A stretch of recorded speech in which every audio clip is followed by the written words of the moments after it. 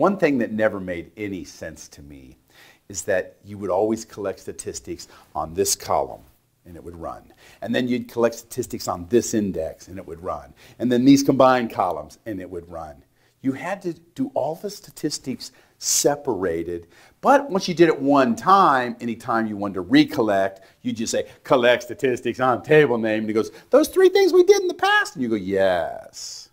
Well, in V14, they've got a much better way of doing this. As you can see here, collect statistics, column, first name, last name, column, first name, column, depno. In one pass, the parsing engine's going to allow for all those statistics to be collected, and that's such a much more efficient way to do statistics.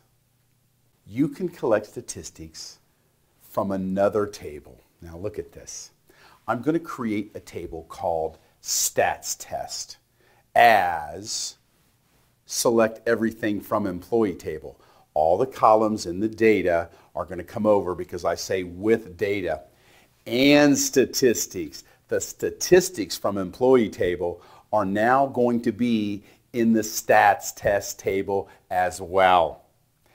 Now maybe I forgot to do that. Look at this next example.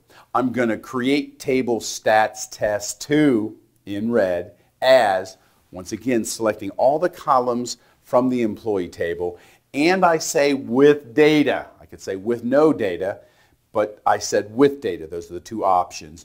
But I did not bring the statistics over. Oops, I may want to do that. So instead of having to collect the statistics again on stats test 2, I can actually come back and say collect statistics on stats test 2 from employee table, and now the statistics are copied also.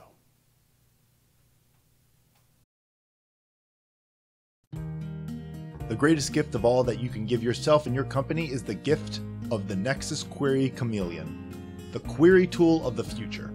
Click on the choice below to learn more about Nexus's amazing features.